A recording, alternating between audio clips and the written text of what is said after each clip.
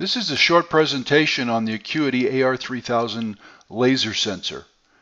That laser is made by Schmidt Industries, and one of the divisions is the SMS division, or the Schmidt Measurement System division. And we are out of Portland, Oregon, and we're on the NASDAQ Stock Exchange. We've been public since 1987, and we do approximately 18 million in sales, and we have 43 employees worldwide. This is the Accurange 3000. It's one of our longest distance rangefinders. And as you can see up here, this is where the transmitter, this is where the laser beam comes out, and this is the collector, or this is where we collect that return reflection from that laser beam. Just some quick facts on this. We have two different models of serial RS-232 or RS-422 digital outputs. So this can be plugged right into a computer.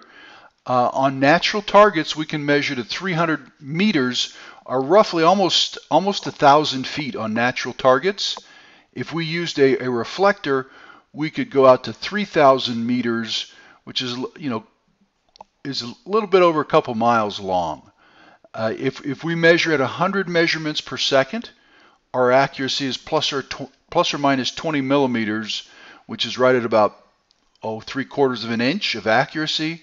And at the full bandwidth of 2,000 measurements a second, we're a little over plus or minus 2 inches a second. We have a resolution of 1 millimeter or 40 thousandths. It does have a class 1 invisible infrared laser, and that is completely eye safe. So you don't have to worry about any damage or any harm using a laser beam. We also have a class 2 visible pilot laser, but I don't believe that in your application you will be using that other than for the initial setup. Once you've used the pilot light, you can then turn it off and just have the measuring laser, which is invisible. So it shouldn't be any problem with causing anyone to be distracted as they're driving around the parking lot getting hit with a laser beam. It's also a very compact design.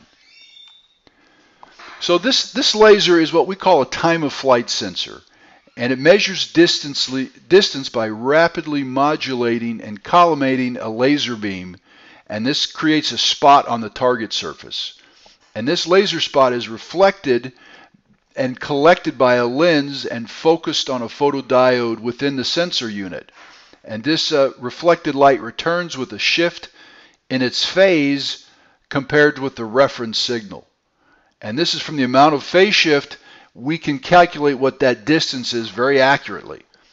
And then that distance number is transmitted through serial or an analog output, and then the sensor will monitor that distance. So it can actually be used for distance, and we've used it before for velocity measurements.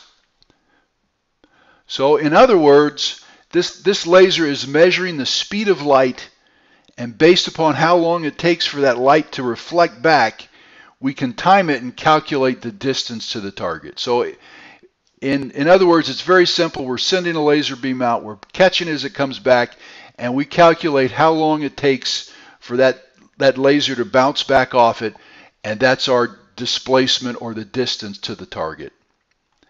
Just a quick anatomy of an AR3000 here. You can see our mechanical drawing. You can see that it is very small, compact. Here's the transmitter, here's the receiver. It has built-in heater, so we can operate into different temperatures, very extreme environmental conditions.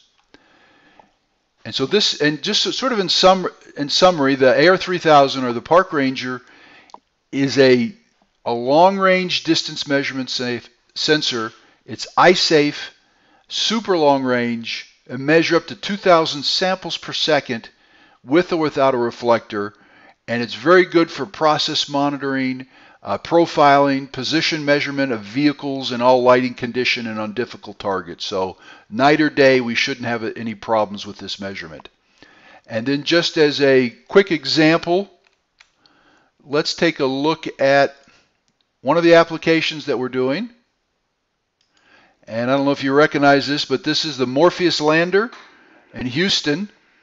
And you see on that little outboard out there, there's an AR3000, and we're using it for a laser altimeter And this is one of the more interesting applications that we're using. And here you can see the Morpheus lander up here, using it to measure the distance from to the ground, and now it's going to come down and land. So just sort of an interesting application. Right there's the AR3000 laser on that.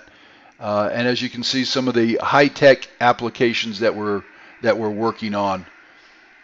Also, we do have spec sheets available if you'd like some more information.